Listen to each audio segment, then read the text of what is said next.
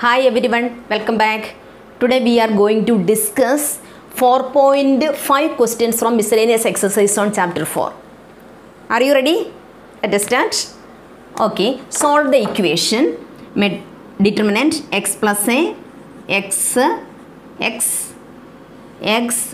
plus a x plus a that is equal to 0 എന്ന് തന്നിട്ടുണ്ട്. 0 ആണെന്ന് തന്നിട്ടുണ്ട്. നമുക്ക് സോൾവ് ആണ്. സോൾവ് എന്ന് പറഞ്ഞാൽ find the value of X. എക്സിൻ്റെ വാല്യൂ കണ്ടുപിടിക്കണം. ചെയ്ത് നോക്കാം അല്ലേ? അപ്പോൾ ദാറ്റ് ഈസ് ഈക്വൽ ടു 0 എന്ന്, അതുപോലെ എ നോട്ട് ഈക്വൽ ടു 0 എന്ന് തന്നിട്ടുണ്ട്. അപ്പം നമുക്ക് ഒന്ന് ആലോചിച്ച് നോക്കിക്കേ, നമുക്ക് എന്താ ചെയ്യാൻ പറ്റുന്നത്? R1 R2 R3 നമുക്ക് മൂന്നും കൂടെ ആഡ് ചെയ്ത് നോക്കാം അല്ലേ? R1 gives, R1 changes to R1 plus R2 plus R3. ഒന്ന് പറഞ്ഞ് നോക്കിക്കേ. X plus X plus X എന്ന് പറഞ്ഞാൽ 3x പ്ലസ് എ അല്ലേ? കറക്റ്റ് അല്ലേ? ഇനി എങ്ങനെയാണ് വരുന്നത്? X plus X plus A, okay, that also 3x plus A, then there also 3x plus A. Okay, ഇനി നമുക്ക് X plus A, x plus a that is equal to 0.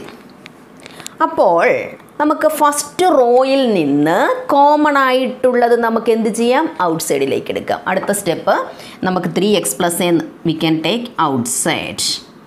Then we will get 1 x plus a x plus a that is equal to 0. ഇനി നമുക്ക് അടുത്ത ചെയ്യാൻ എന്താ പറ്റുന്നത് പറഞ്ഞ് നിങ്ങളെല്ലാവരും പറയേ. ഓക്കെ, നമുക്ക് ഏതെങ്കിലും 2 എലമെൻറ്റ് 0 ആക്കണം. നമുക്ക് ഫസ്റ്റ് റോയിൽ തന്നെ അങ്ങ് 0 ആക്കിയേക്കാം അല്ലേ? ഫസ്റ്റ് റോയിലല്ലേ നമുക്ക് 0 ആക്കാൻ പറ്റുന്നത് ഇവിടെ. ഓക്കെ, നമുക്ക് ട്രൈ ചെയ്ത് നോക്കാം. അപ്പം നമുക്ക് എന്താ ചെയ്യണേ? C1 gives, C1 changes to C1 minus C2. ഒരെണ്ണം കൂടെ നമുക്ക് ചെയ്യാൻ പാടില്ലേ?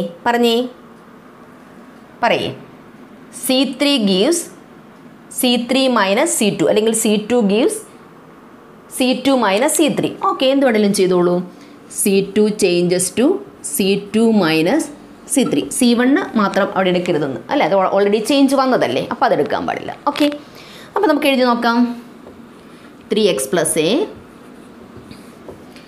C1 minus C2, C1 ഇതാണ് C1 അറിയാം, നിങ്ങൾക്ക് എല്ലാവർക്കും അറിയാം. C1 ഇത് C2 ഇത് C3 ആണ്. C1 minus C2, C1 minus C2 means 0. Then C1 x minus x minus a, then we will get there minus a. ഇനി x minus x that is 0. Okay, then ഇവിടെ പറഞ്ഞോളൂ. C2 gives C2 minus C3, 1 minus 1 that is 0. X plus a minus x that is a. Then x minus a that is minus a. Third column നമ്മൾ അതുപോലെ തന്നെ എഴുതുക. 1x plus a that is equal to 0. ഇനി നമുക്ക് കണ്ടോ ഇവിടെ 2 എലമെൻറ്റും 0 ആയിട്ട് വന്നു. ഈ ഓപ്പറേഷൻ മാത്രം ചെയ്താൽ തന്നെ നമുക്ക് ഈ ഒരു കോളം 0 ആയിട്ട് വന്നിട്ടുണ്ടായിരുന്നു അല്ലേ? അതാണെങ്കിലും മതി, അങ്ങോട്ട് ഓപ്പൺ ചെയ്ത് കൊടുത്താൽ മതി. ഓക്കെ, ഇപ്പം നമുക്ക് ഫസ്റ്റ് റോ വെച്ച് തന്നെ ഓപ്പൺ ചെയ്യാം.